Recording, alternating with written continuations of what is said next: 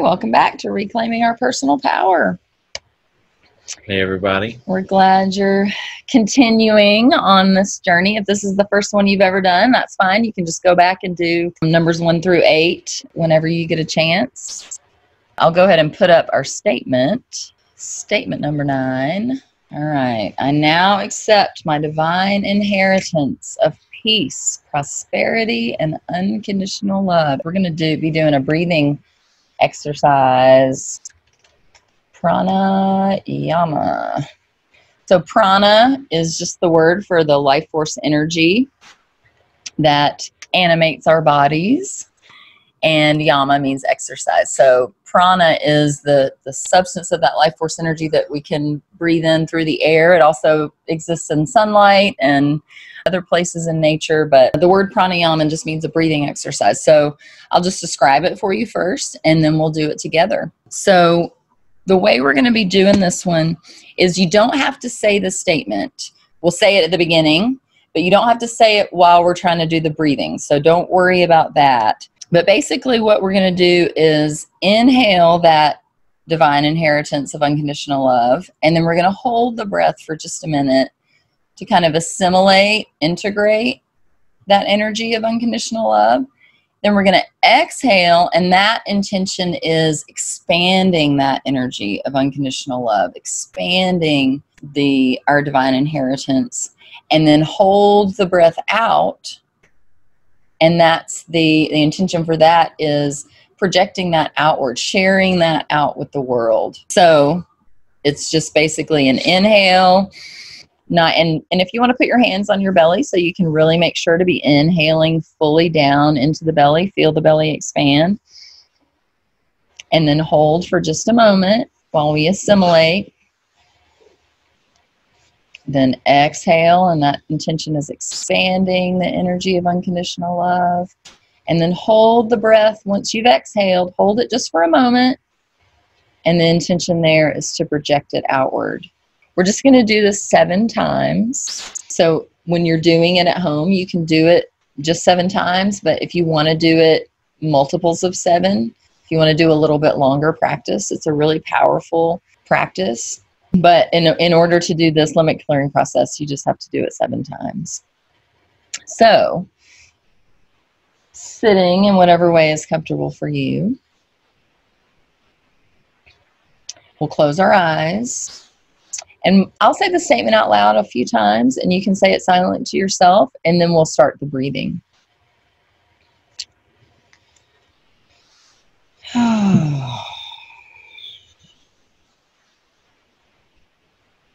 So the statement is, I now accept my divine inheritance of peace, prosperity, and unconditional love. So just breathing normally as you say this silently to yourself. I now accept my divine inheritance of peace, prosperity, and unconditional love.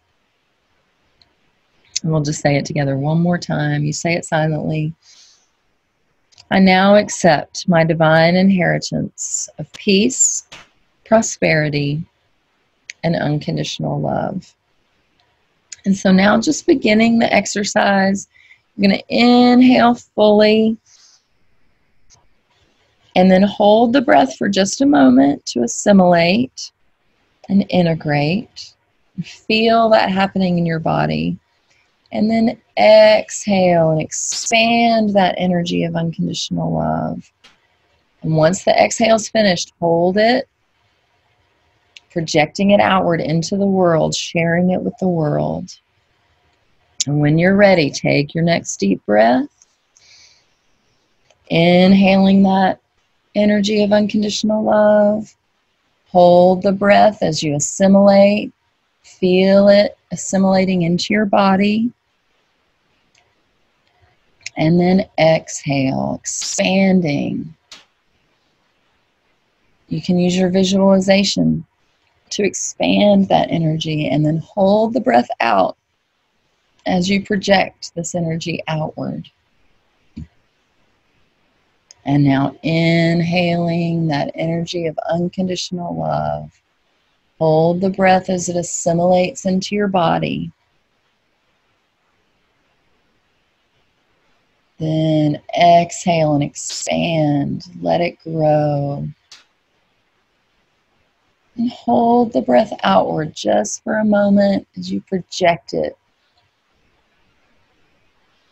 The good kind of projection. Inhaling that energy of unconditional love. Hold the breath as you assimilate it into your body. Exhale and allow it to expand. And then just hold the breath for just a moment, intending to project that energy outward, sharing it with the world. Inhaling your divine inheritance of unconditional love. Holding for just a moment as it assimilates into the body. Really soak it in. And then exhale and expand. Hold the breath out for just a moment and just send it outward into the world. 2 more times. Inhaling that energy of unconditional love that is your divine birthright. Hold for a moment. Allow it to assimilate and absorb into the body, into all of the bodies, the physical, mental, emotional, spiritual. Exhale as you let the energy expand. And then hold it out for just a moment, projecting it and sharing it into the world around you. 1 more time, inhaling fully that divine energy of unconditional love. Hold for just a moment, feel it assimilate. Exhale and expand. Let it grow and grow and grow as you exhale. And then just hold the breath for a moment as you send it out into the world.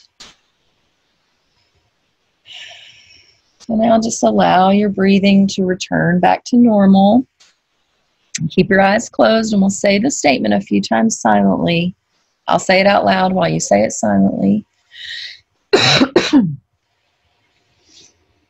I now accept my divine inheritance of peace, prosperity, and unconditional love.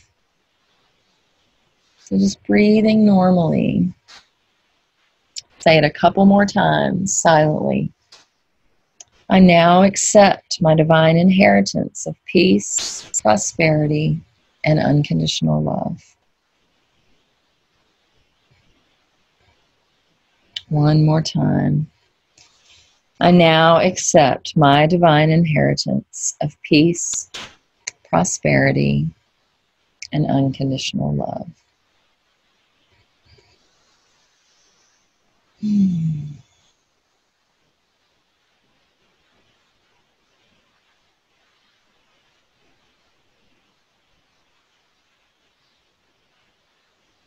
So take your time coming back into this room, into this moment. Anything you want to share from that one? I was kind of in a deep meditative state. Yeah, this breathing pattern can really put you there quickly. So you can use this exercise anytime. If you're having a hard time getting focused into meditation, this is a good. And I couldn't stay on the same rate as you. Like I couldn't hold my breath as long as you said. You're like, take a deep breath, and I started to deep breath, and then you're talking so slowly. Like I couldn't hold my breath that long. Yeah, and that's okay if you can't go at my pace. Yeah, you and sometimes it's easier to kind of learn it on the video and then do it on your own at your own pace. You know, once you kind of get it with the video, then do it on your own. Brandy? Whenever I try to do breathing exercises, I all of a sudden always have to yawn. Like I always start having to yawn. That's a good sign. So that that shows us that we're getting into the parasympathetic nervous system when you're yawning. Anytime we're doing any of these balances, some people will yawn every single balance we do. Some people just yawn randomly at different ones, but it's a good sign. It's a sign that we're getting into the subconscious, that we're getting into that parasympathetic nervous system. And so yes, now I'm feeling like I need to yawn. Contagious. It is contagious, but yes, it is absolutely a good sign when the yawn is like a release of energy.